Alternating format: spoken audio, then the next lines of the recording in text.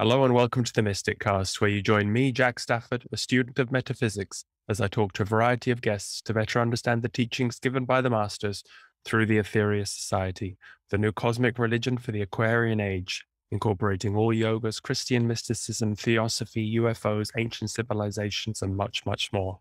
Please note, this is an independent program, not produced or fact-checked by the Aetherius Society. Today, my guest is Michael Cremo. Hello, Michael. Hi. How you doing? Oh, pretty good. How are you? I'm pretty good, thank you. So you're a big name in the field of ancient civilizations, and I'm really pleased to be able to speak to you because, in my humble opinion, there's three things that that the Silence Group want to keep quiet, and that's UFOs, uh, our ancient history, our real history, and reincarnation. And so we're here today to talk about the middle one. And I think they're all related. they are related. Yeah. I mean, if you imagine, if if you're interested in ancient civilizations, it puts a different perspective. If you think, well, I was there, I probably built those pyramids. If you're an Egyptologist and you're obsessed with Egypt, chances are perhaps you were there. You feel a great connection. So, and I know you've been on the Ancient Aliens series as well, so that it all ties in. Yeah. Definitely does. So how do you feel about this? Because you've been doing this a long time now. Are you, where are you in the emotional scale? Are you jaded and you think, well, I've done all the work now, believe it or not, take it what you will. I'm not trying to convince you anymore. All the evidence is there. Do what you will. Well, I think I've always had that attitude that, all I can do is present what makes sense to me, what I think might be valuable for other people, and just leave it up to them what they're going to do with it. I think that's always been, one kind of attitude. I'm not into trying to compel or force anyone to accept my ideas. I just put them out there, and if someone takes it up, fine. If they don't, that's their decision, their freedom. So you passed any frustrations about people not listening? Um, I I wouldn't say I'm frustrated. It just seems to be a fact of life that in the universe, there's always been basically two categories of persons, those that are moving towards darkness and those that are moving toward light. So it's out of my control, really. Those that want to listen will listen. Yeah. Mm. And how do you feel about people who've come on after you, like people like Graham Hancock, who, they cite your work, but you were one of the originals? And Well, Graham Hancock, I think, is doing wonderful work. He actually wrote a foreword for one of my books, The Hidden History of the Human Race, some time ago. And occasionally we run into each other at conferences where we're both speaking. But, he has his area of research, I have mine. And they overlap in some ways, but they're not exactly the same.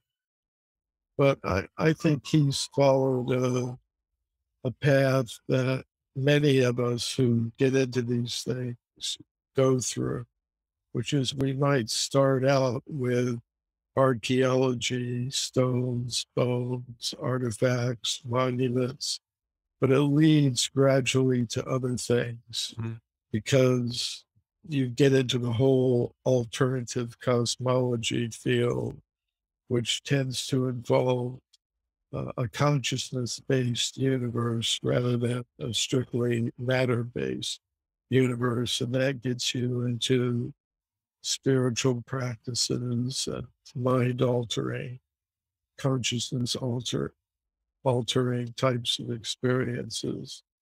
So I think a lot of us in these fields have kind of progressed in that way. That's really interesting. So you start out trying to convince the materialists or arguing on their terms, using material evidence to try and convince them. But then as you get further into it, because I know you've come from a Vedic background, you're Yeah, very into this, and because the consciousness and things like that is, if you try and prove that with prove non-material things with material things, you're arguing in just two different languages there. yeah.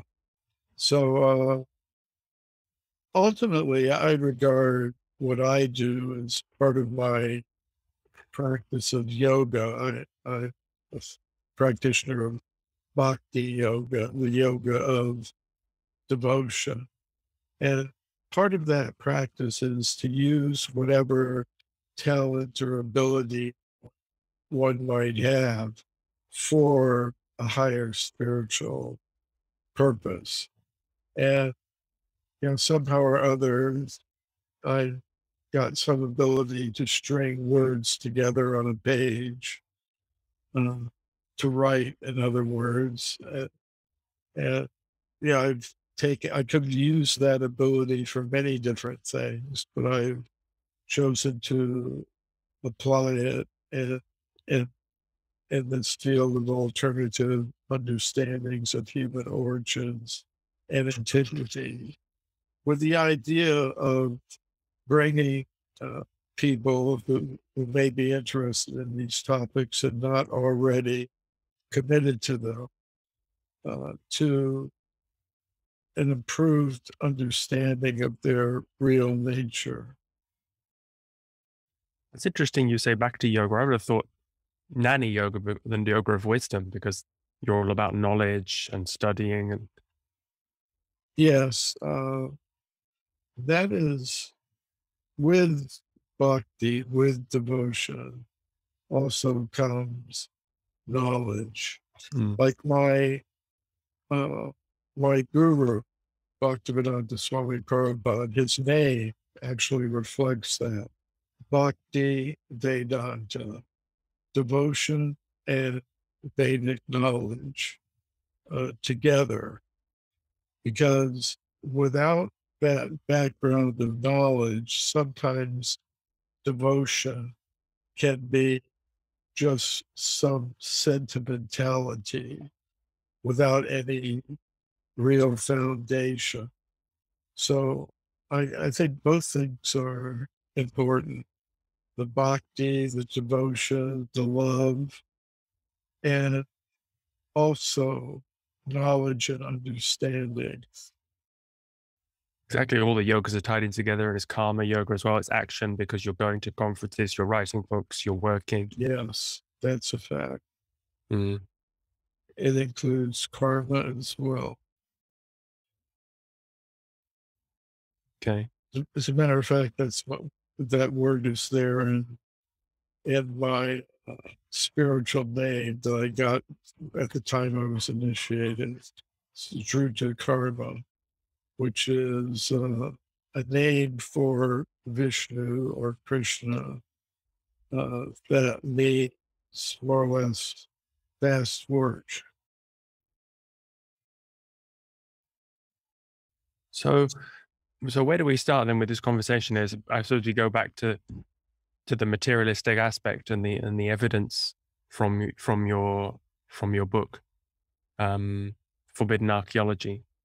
Um, what what would you like to start? What, after all your years, what is you think is the most important things that people Uh, can grasp? yeah, well, let me try to relate uh, the work that I did in that book, Forbidden Archaeology, with the larger questions of Vedic cosmology and spirituality. Uh, Forbidden Archaeology contains archaeological evidence that shows human beings have existed on this planet for hundreds of millions of years, basically going all the way back to the very beginnings of the history of life on Earth. And that information is given in the Puranas, which are the historical writings of ancient India. And the significance of that is that ultimately the universe has a purpose. And I believe its purpose is to be like an educational facility for conscious selves who have come to this level of reality for whatever reason. It's an opportunity for them to uh, perfect their consciousness, to become free of all kinds of behaviors and mentalities that lead to so many of the problems that we see in the world around us. So, if that is the purpose, and that purpose is achieved in the human bodily vehicle, it makes sense that that human bodily vehicle that is capable of reaching those understandings would be available right from the beginning. Right. Just like we send a space station up into Earth orbit, we don't just hope that somehow or other the chemicals in the space station will combine together and form some first simple living thing and hope that it will evolve into astronauts. No, we send the space station up because we have astronauts that are going to be sitting in it and working and researching. So I think that's the ultimate significance of this evidence that human beings have existed on this planet for vast periods of time is means we need new explanations for human origins, and they're going to involve consciousness, which is an unsolved mystery for modern science. What kind of evidence did you find? Was it footprints or artifacts, and how did you date it? Was it carbon dating or the level that it was found at? Yeah, very good questions, Jack. Uh, yes, the evidence takes the form of human skeletal remains, human footprints, and artifacts normally attributed to Homo sapiens, human beings like us, by archaeologists. And this evidence is not found in the current textbooks of archaeology. You really have to dig into the history of archaeology and look at all the reports originally given by archaeologists, geologists, other scientists looking into the earth, digging into it. And when I did that, I found hundreds of reports of scientists, including archaeologists, finding these things. And I give an example from the earlier history of archaeology. In the 19th century, gold was discovered in California, and miners went there to get the gold. They were going to places like Table Mountain in the Sierra Nevada mountains in central California. And they were digging tunnels into the sides of that mountain to get at the gold bearing deposits. And deep inside the tunnels and the solid rock, they found human bones and human artifacts, stone mortars and pestles, obsidian spear points, and also human skeletal remains.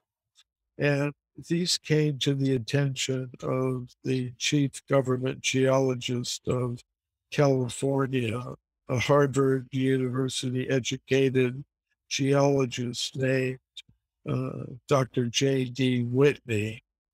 And he collected these artifacts. He did his own research and studies to confirm them, and he reported them to the scientific world in a book published by Harvard University.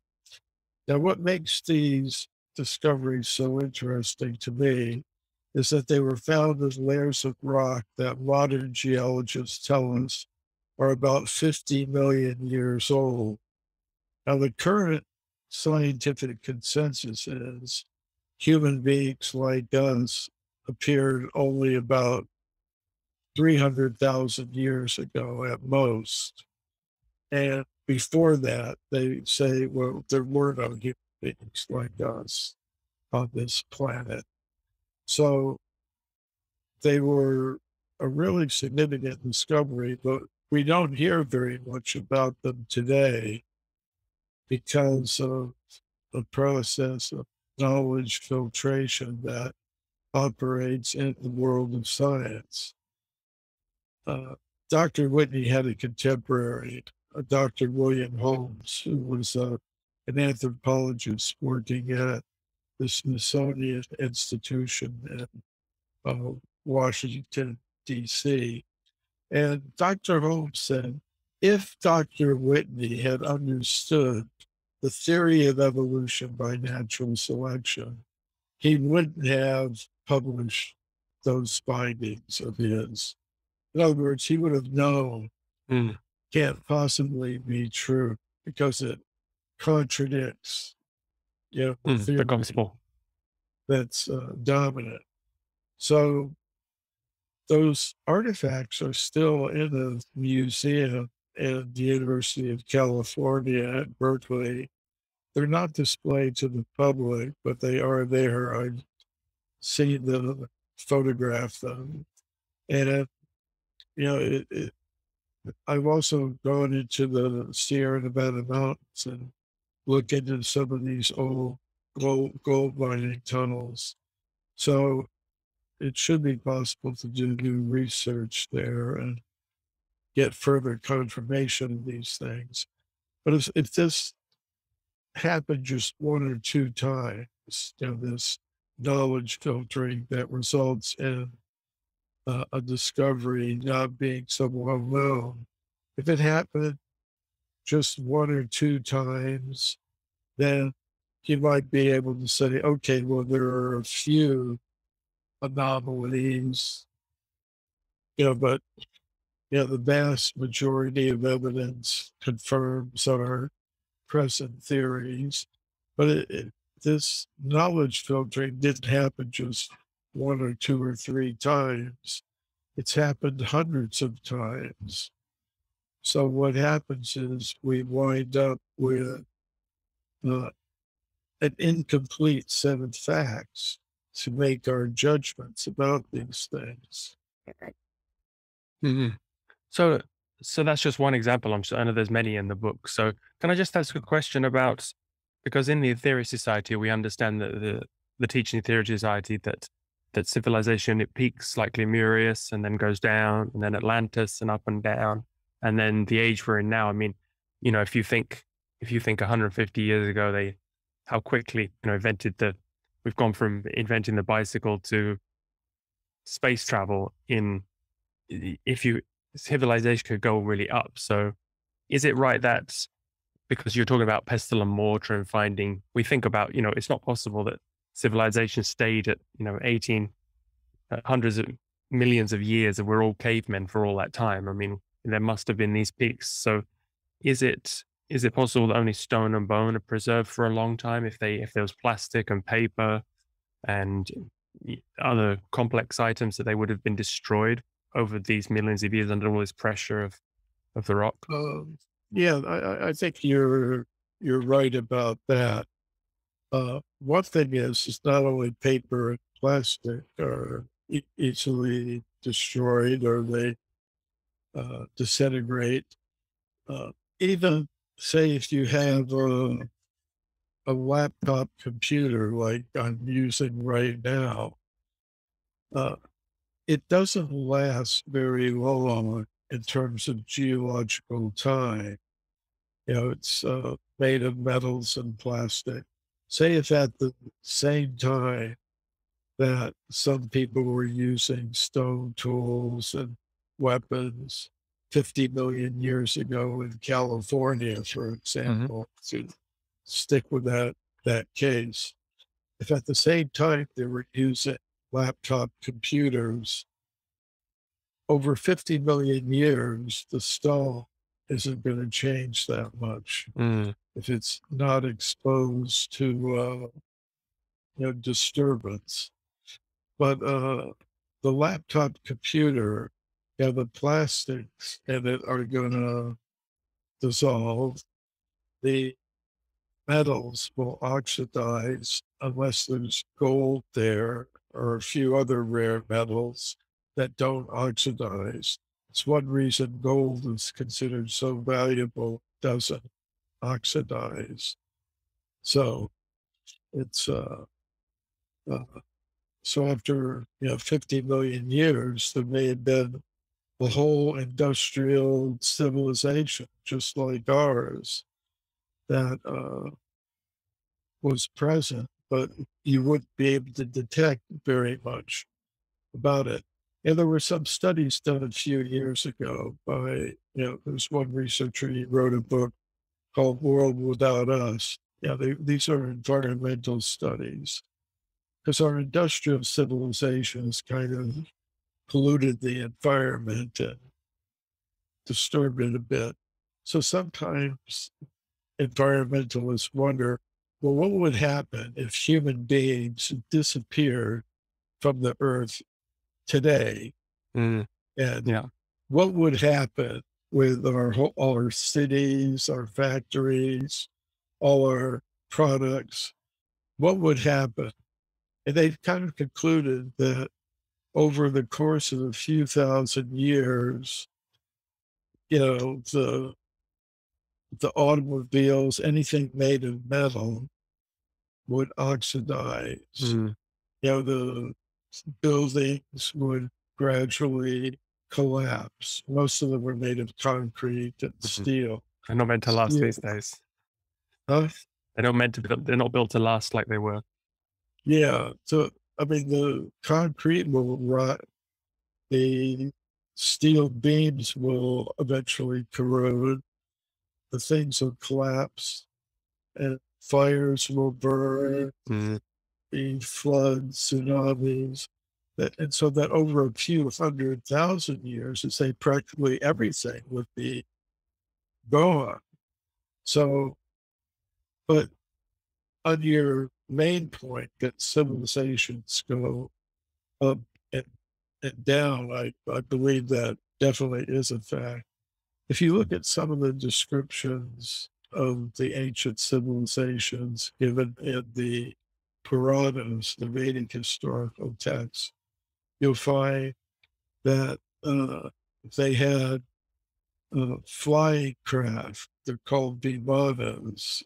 There were cities with palaces and government buildings and residential quarters. And, so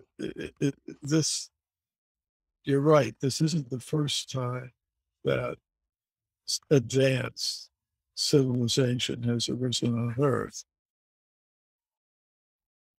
Have there been any examples in the archaeological digs of what we would call sophisticated technology being preserved in any way? Well, there are a few things. They're not very old in terms of millions of years. I mean, I think there are basically two sources of evidence about what's happened in the past. And one is what we can find in the archaeological record. And what's preserved there isn't a very complete record because, as you were saying, things what we consider to be high-tech stuff doesn't really last very long. But you do have some things like the Antikythera mechanism, which was found in a Greek ship that sunk in the Aegean Sea somewhere. an ancient Greek ship. It had this, it was recovered a long time ago, but the archaeologist who first recovered this object didn't understand what it was. It looked just like a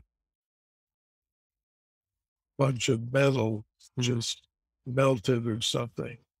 But when they developed technologies for X-ray the interior of this metal, they noticed all kinds of gear wheels all stuck together. Oh, right. I've seen this one. Yeah. Yeah. All the cogs. Yeah. Yeah. With engravings of the different planets, planetary signs on them. And they've determined, well, this was actually a computer, for calculating the positions of the stars and planets, a very elaborate computing machine. So you do have things like that. And and then there are all, now this isn't scientific evidence, but if you go to different temples in India, sometimes they will display things that works of art or objects, sacred objects that are said to be millions of years old, from different ages, different yugas, they're called in Sanskrit. So you do have that sort of thing. But in my work, I've simply been able to demonstrate that the human species has been around for a long time. I think showing all the ups and downs of civilizations and cultures would take an additional level of research. But whether you have a high civilization or a low civilization, first thing has to be there have to be human beings there.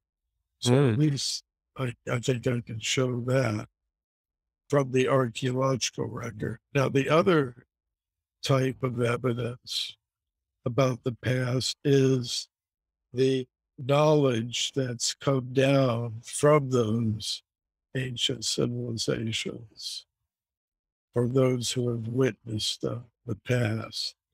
So you've got your records left by those civilizations. I don't know, your school of thought, do you have records or that you rely on or Akashic information? Or let me share my screen. I just got this. This is what we were talking about with the yugas, the one kalpa, because some of these, like for example, they were saying Atlantis was like 11,000 years ago or something like that, but according to our teachings, it was a lot longer than that because of the length of time a yuga. This is from my teacher. He said the 4 yuga periods that equals 1 Mahayuga or great age is. What age does it give for a Mahayuga? A Mahayuga is 4,320,000. Yeah, that's similar. That's the traditional understanding, which I follow. Okay. I know there are some others who have a different yuga system that's shorter, but I would agree with that calculation. Okay. Yeah, these are big numbers. I mean, I think that's 1 billion. 1 kalpa is 4 billion. Yeah. I mean, that's so a kalpa or a day of Brahma, sometimes it's called. Right, 1 kalpa is 1 day of Brahma, 4.32 billion years. 14 Manvantara is 1 kalpa. Yes. Yes, that is absolutely the timeline that I accept. Okay. Oh, great. We're on the same page. Yeah, we're on the same page in terms of time cycles. So I have this. So we have the Earth. The Earth site on. I think she's on her third incarnation from the sun, according to these teachings. The Earth has a life cycle of 6 billion years, and we've just reached the halfway point of the Earth's life. We believe that on July the 8th, 1964, was the Earth received her primary initiation. So she got energy because the Earth is a living being, and she received this energy from the sun through her heart, but she's keeping it now in abeyance. We believe that we came to this Earth from Maldek, which is now the asteroid belt, because we destroyed Maldek through nuclear weapons, and then we spent about 100,000 years on the lower and higher astral planes, and then about 13 million years in the civilization of Lemuria. And then the Earth, Lemuria, they probed the atom again, and the Earth turned on her axis, and so that's why there's a lot of coal remnants, under the ice, under the North and South Pole, is because she can turn within minutes, and so there would be like tidal waves 4 miles high, and just destroy everything within a matter of minutes. So Yeah, my understanding is that there's a devastation like that at the end of every Manvantar. they said that she did this deliberately because we're not allowed to destroy another planet. We destroyed Maldek. So we came 18 million years ago, and there was Adamic man here. So maybe some of those records, because Adamic man was a much bigger man than us, and much more evolved. And their root chakra was the heart chakra, because each chakra is a realm of consciousness. And so we had to spend, according to the teachings, you had to spend 100,000 years on the astral, just because the Earth had to make these different realms so that we could exist on this planet. And so then civilization, Atlantis was destroyed. These are a long time, a lot more than, these are big numbers now. About 800,000 years ago, Atlantis was destroyed. And now we're in the start of Kali Yuga after the death of Lord Sri Krishna. That's right. We're in the Kali Yuga. I would agree with that. So we have some things in common. Yeah. Not everything, but certainly big numbers.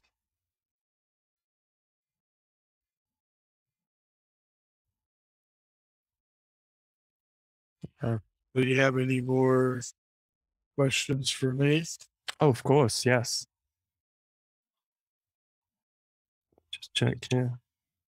So, because a lot of people, they talk about the missing link now, but there's never been discovered a missing link between Darwin's theory of evolution. Between the apes and the... Yeah, that's what they mean by missing link. It's kind of interesting. Darwin published his book, The Origin of Species, in 1859. And then he didn't really speak about human evolution in that book, but many scientists started talking about it.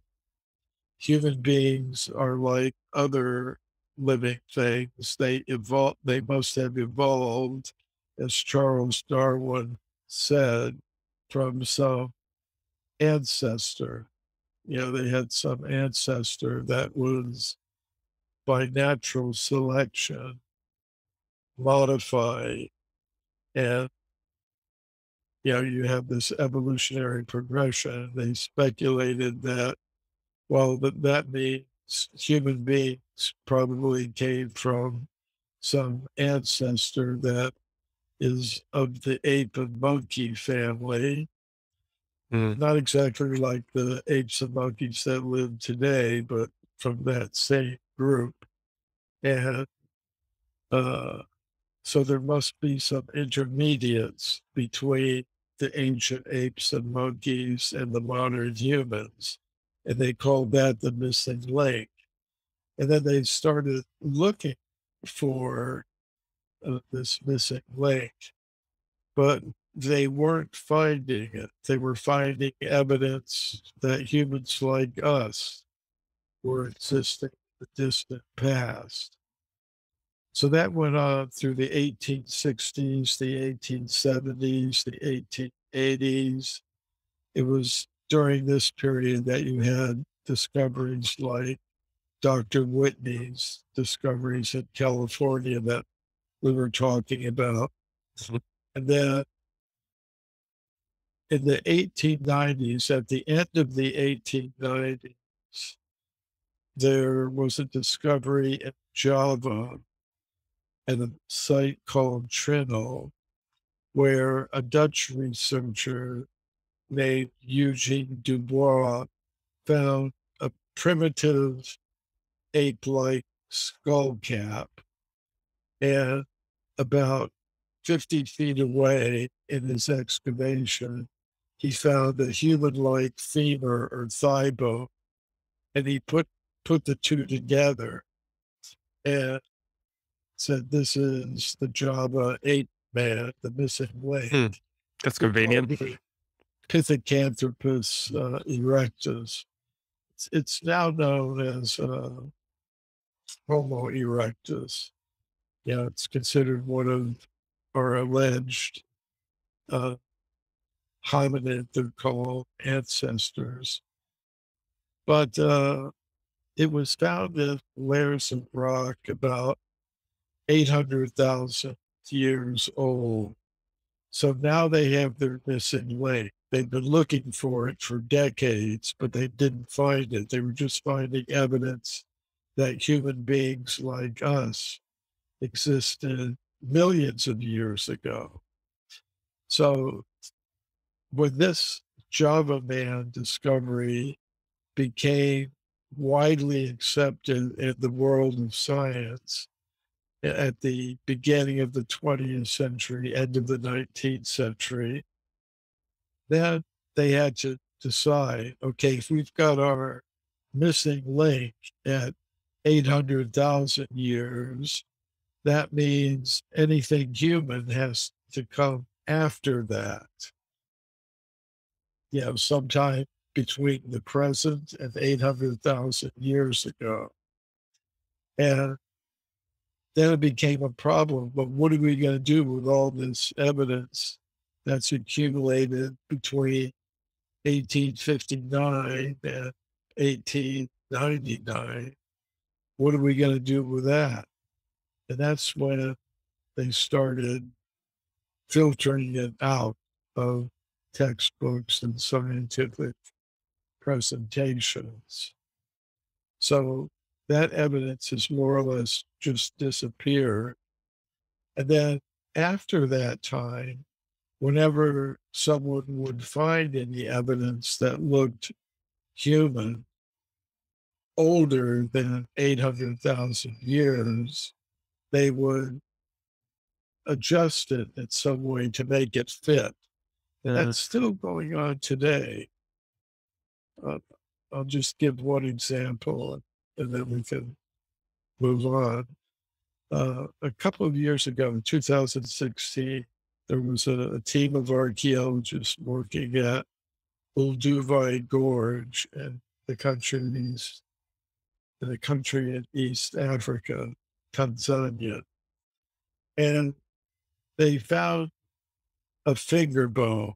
You know, just it seems like a pretty insignificant thing, but it does have some meaning. So they carefully measured this finger bone and they compared the measurements to the same finger bone in different species of apes, monkeys, different ape men like Australopithecus and Homo habilis and so forth. And they also compared it with that of anatomically modern humans. And they found it fit in the human group. It's different than any ape or monkeys, different than any hominids, alleged human ancestors, and fits squarely in the human group. But it was found in layers of rock 1,800,000 years old. So in their scientific report, the archaeologist said this finger bone most closely resembles that of modern Homo sapiens, but we can't call it Homo sapiens because of its geological age. In other words, 1,800,000 years. So, like I said, after this Java Man discovery, which put their missing link at 800,000 years, if they found anything that looked human after that, they had to interpret it in such a way that it it would contradict their paradigm. Isn't it true that in all the major museums around the world, somebody wrote a book about there are giant skeletons. There are many, many. I believe there were giants in the past. By giant, I mean somebody 10 feet tall or taller. Okay. Because there are a lot of people who are 7 feet tall. They play on Yeah, basketball. make a good living. Yeah. And there are a few people on this planet, even today, who are 8 feet tall. I think there was one man in Mongolia who was 9 feet, but there's nobody 10 feet tall, Mm. taller. So there are reports, very credible reports, of discoveries of such things. My particular problems, I haven't been able to verify any of them. One of the best reports of evidence that might be verifiable was the discovery by a French anthropologist at a place called Castelnau in southern France, where he discovered very large human bones, not a complete skeleton, but a human femur, human humerus, which is the upper arm bone from the shoulder down to the elbow, and several other bones. And if you have a femur or a thigh bone, you measure it. Anthropologists can tell you how tall the human being that had that femur had to be. And they calculated that the human being that possessed this thigh bone or femur must have been 11 feet tall or more. And this was published in a scientific journal with, early in the 20th century with photographs. And if those bones could be found in France today, possibly they're in some museum somewhere, that would be pretty good evidence. As far as the other reports go, there are reports that the Smithsonian had the I was going to say the Smithsonian. Yeah, yeah. yeah, and I fully accept that giants existed, but if if we try to actually get at least one case where we actually have the physical bones, I think that would help, Mm. demonstrate the reality of the phenomena. But up to this time, I haven't been able to see or verify that such bones are still there today. No, that's, but as I said, I fully accept that in the past there were human beings larger than we are today. Just like you were saying, the pre-Adamite people, they were Mm, bigger. The Vedic literature says that in past ages, people were bigger than they are today. mm, And it's even part of just ordinary science that before 5 or 10,000 years ago, most living things were bigger than they are today. You know, the elephants were bigger, the wolves mhm, were bigger, the bears were bigger, the trees were bigger. I live in California. We have the California redwood trees, mhm, which are actually the largest living things on Earth, as far as I know. mhm. They're huge, 300 feet tall. And the dinosaurs. No, nobody disputes the dinosaurs either, and they were they were pretty big. Yeah, Yeah, I bigger than think it. dinosaurs today, yes. Yeah, it's all part of our limitation. Have you also read Madame Blavatsky? I haven't deeply and intricately studied her work, but I know of it, and I've been invited to speak at theosophical groups in different countries around the world, so I know a little bit about it. I'm not expert in her. I mean, she talks about root races and Hmm. things like that. Yeah, she talks about the ionosphere, the ring pass knot, about how the prana from the sun and the energies have been gradually limited after Atlantis, after Lemurius, because we needed to go back into. You were talking about a classroom earlier. We're here to learn, and if you fail, you go back. They send you back a year, and we're going lower and lower and getting smaller and smaller. So Yeah. yeah. Have you also read the Rig Vedas? Uh, The Rig Veda. I have. They also mention the Brahma weapon there and Indra's dart, and that ties in with what Madame Blavatsky said about how they discovered they had nuclear weapons in ancient civilization, just to give you an idea of how advanced they were. Yeah, they had.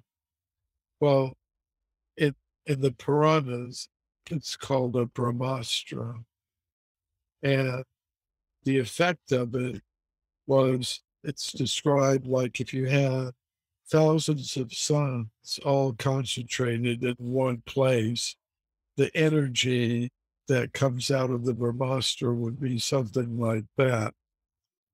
And it's interesting that Robert Oppenheimer, who was the physicist in charge of developing an atomic bomb for the United States during World War II, uh, in addition to being a great physicist, he was also a student of Sanskrit, and he had read uh, works like the Rig Veda and the Bhagavad Gita, where you find descriptions of these things, like this weapon that explodes with the force of thousands of suns. And at the time, the first American atomic bomb was tested in 1945 in Alamogordo, New Mexico. He was present in the bunker. And when the flash of the bomb went off, he he began reciting some verses from the Bhagavad Gita where this type of thing is explained. And and a newspaper reporter asked him once, what was it like to be present when the first atomic explosion was tested? And he replied, you mean the first atomic explosion in recent times? Yeah, so that's Mm. kind of interesting. Really, mate. I mean, yeah. If these numbers that I said were correct, if we've been on this earth for 18 million years, just say as a thought experiment, like that amount of history, the amount. I mean, there's a real. It's not just a cover up, like of a few bones, is it? Saying, oh, man's not this. Man is actually much older. We were probably, we spend millions of years as animal. We wouldn't. It's a big campaign, no? There's a secrecy and Yeah, I think there were a lot of reasons for this knowledge filtering process. One is it's just human nature. And for example, if I love someone and I hear somebody say something bad about that person, uh, I I may become angry, or won't like to hear it, don't want anybody else to hear it. So many scientists are very much in love with their theories. And if they hear something that contradicts it, they become, defensive, mm, react, negatively.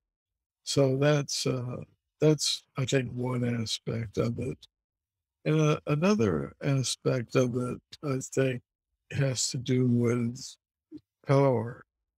And there are different types of power in this world. There's military power, there's economic power, there's political power, there's also intellectual power, which is a very subtle power, but a very real one. And those who possess it, I believe, have the ability to dictate to us our sense of identity.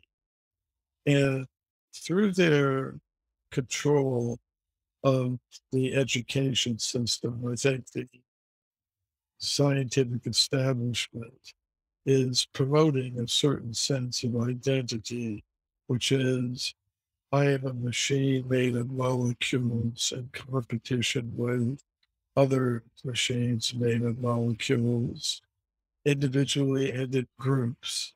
That competition is there for the control of the material resources and the material production and the wealth that it generates. So, uh, according to that sense of identity, I would tend to believe that my purpose in life basically is to produce and consume more and more material things. And certain groups profit from that. They control people on that basis. And uh, if we had another sense of identity, that I'm not just a machine made of molecules, I am a conscious self, a being of pure consciousness. You're a being of pure consciousness. We're all beings of pure consciousness.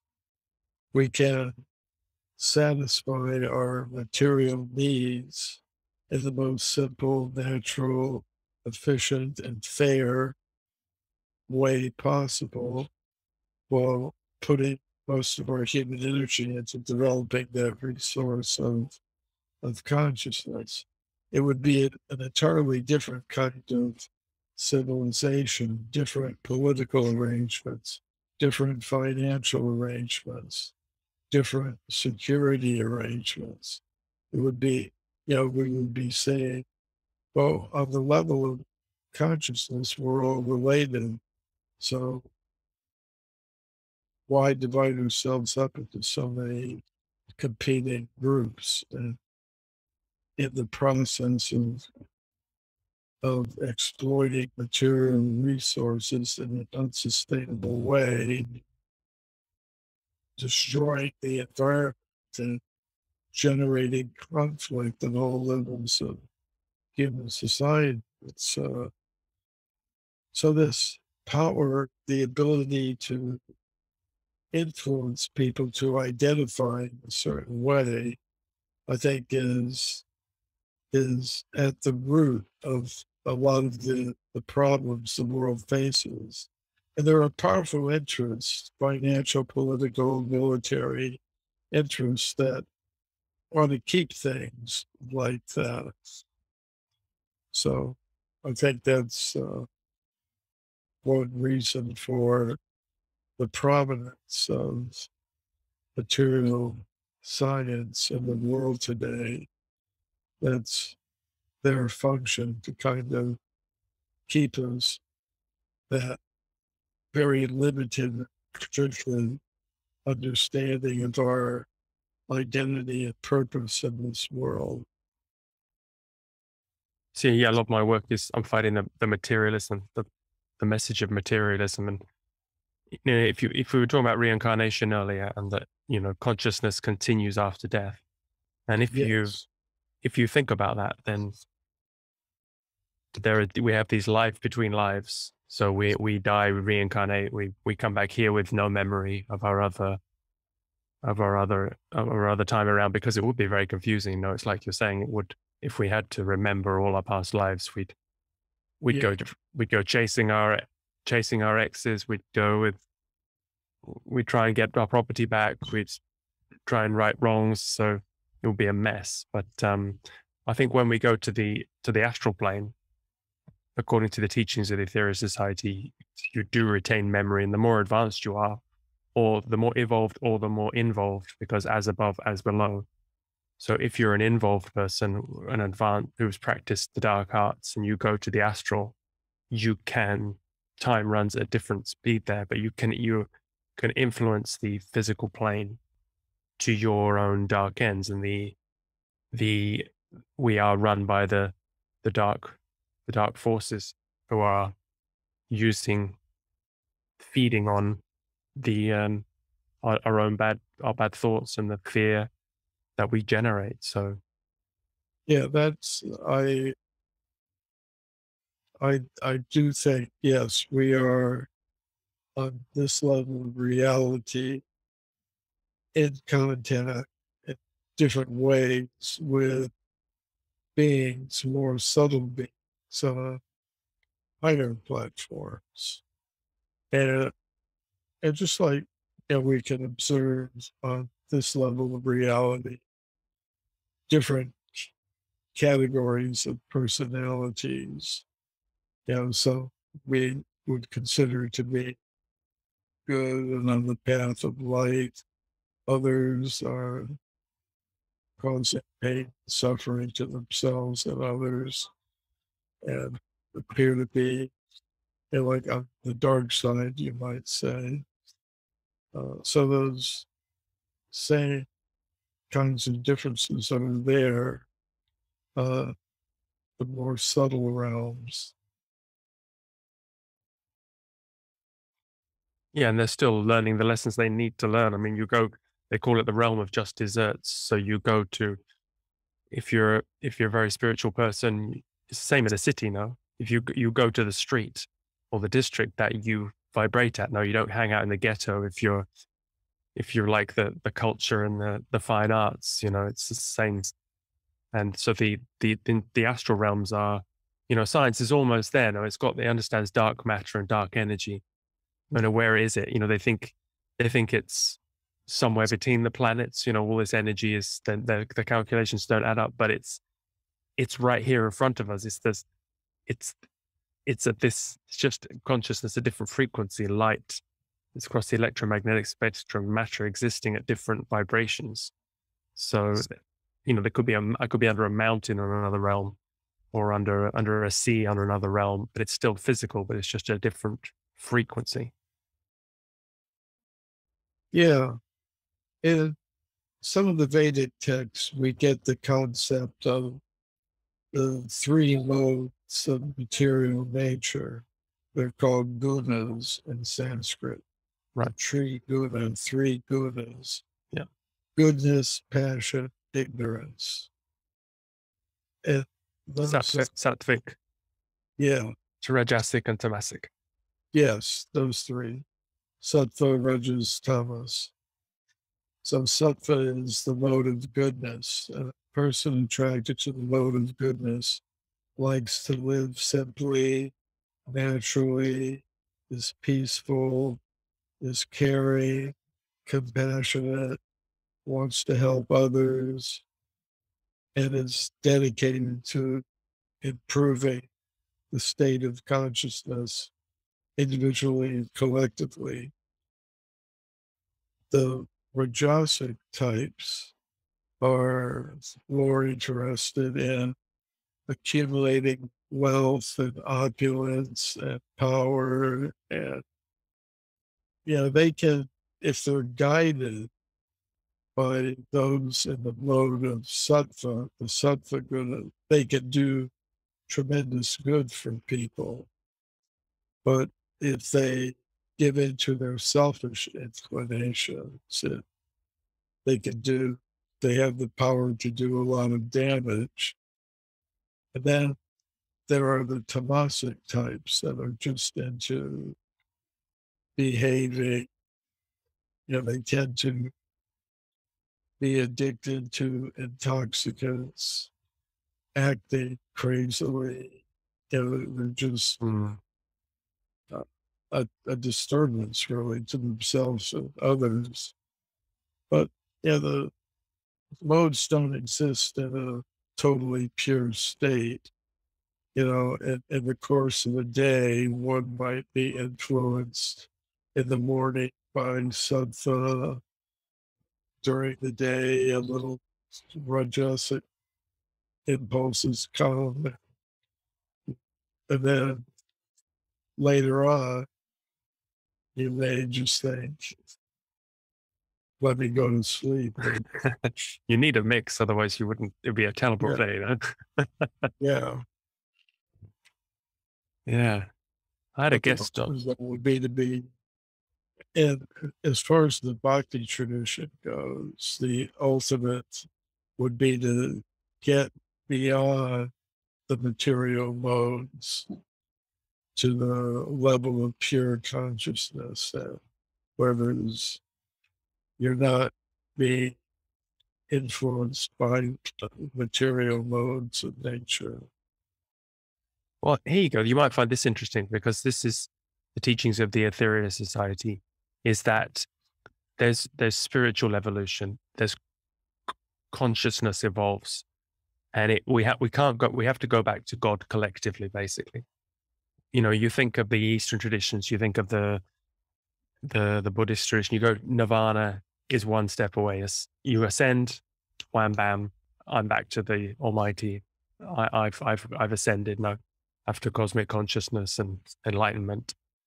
But we understand from these teachings that consciousness accumulates, amalgamates on its way back to God. So even a galaxy can't go back to God because it hasn't transmuted matter. It's still in matter. So it's a conscious being, but it's in service, but it's not, it can't. So, and below that are suns, conscious beings, the Brahma of the Hindu scripts, the God in the Bible is the sun, conscious being, and the earth underneath is a conscious being. And, planets merge to make suns, merge to make greater and greater beings. And so as we evolve, as we raise Kundalini, and we can leave this classroom. I actually spoke to an Ayurvedic doctor on my other podcast, Odd Songs, and I told him all the other I was talking about all the other planets are inhabited as well, just at a different frequency of vibration. And he said, "Yeah, I know. It's in the Vedas." I was quite surprised, it's all in this coded language. But what we've got with the Aetherius Society is Dr. King he is the master for the Aquarian age. So Jesus was the master for the Piscean age. And so Dr. King came here and he channeled these teachings, and we got the book called The Nine Freedoms, and it shows how consciousness amalgamates as you leave this classroom, you go back to God through the planets, you go Saturnian existence, and you merge with another being who you vibrate at. and you merge again later on after solar existence. And so the Earth is a living, conscious being, but it's million. Imagine Jesus, the Buddha, Sri Krishna, and all these adepts and masters merged together, millions of years evolved. They can create a consciousness of a level of a planet, of logi of a planet. So that's the kind of this evolving back to God collectively. We don't just go into a cave now, and we have to be among our brothers and sisters, serving collectively each other. And that's kind of the new concept for the Aquarian age. Yeah, it sounds reminiscent of the teachings of one of the great saintly persons in the Bhakti tradition, Prahlad, who was a boy saint, and he prayed, I don't want to just get liberated myself, go off to the forest and, raise my consciousness. I want to go with everyone, so I go to the cities where the people are, the conscious selves are, and trying to go with them. It's just a similar mentality. Oh, And then it's not, who's ahead of his time? yeah. Well, sometimes that happens. Everything is there in seed form. At the right moment, it sprouts and grows and gives its fruit. I think there was some allowance in the law made for selfishness in the pursuit of spiritual advancement, that somehow you had to convince people that if they, because obviously when you do raise Kundalini, when you become an adept and a master, you can serve much more. You are much greater use to humanity. So maybe you needed these people to climb the rock face first, send down the ropes, and then they're now working in they're ascended masters working in the spiritual hierarchy of Earth, behind the scenes to raise us all up. But now, because time is ticking, now we all have to work. Now services, karma yoga is the yoga of the age. I think you're right. The time is ticking. Because Kali Yuga, it's predicted to be, the age that we're in now, it's predicted in the Vedic literature to be an age of increasing social and environmental disturbance. And it appears to be going on like that. But there's also a prediction that for the next, say, 10,000 years, there's a window of opportunity where there's a chance, an opportunity to make a lot of spiritual progress. Just like when winter's coming, you get some warm days sometimes, like Indian summer, sometimes they call it. Although the trend is down in terms of the temperature, you get some warm days. So according to some of the text, that we're in such a window of opportunity, even though it is Kali Yuga. That really resonates. Yeah, there is this satellite number 3 is in orbit, magnifying all spiritual actions by 3,000 times, because to Dr. King, he was one that, I'll show you this one as well. I'll show you this screen. So all these masters came back, come from other planets. They incarnate in Earth in a physical body through the womb of a woman to take on karma. And then they can act in the Earth. So they come from, Jesus was from Venus, St. Peter, Dr. George King, who I mentioned, who founded the Aetherius Society, he was from Mars. and all these masters through the age. That's why there's this linear. That's why there's this red line through all the world's great religions. Is that they were teaching Patanjali there, or Buddha. They're all teaching the same thing, and the cosmic message, basically. So Zoroaster, Sri Krishna started the age. His death marked the start of Kali Yuga. That was 3000. Yeah, that's the beginning. And the Lord Babaji, he has been in a, I think he's been in a physical body for 2 million years on Earth, and he's from Saturn. So all these, people are looking for life on other planets, and it's all there, but just a different frequency of vibration. And we're in the bottom classroom.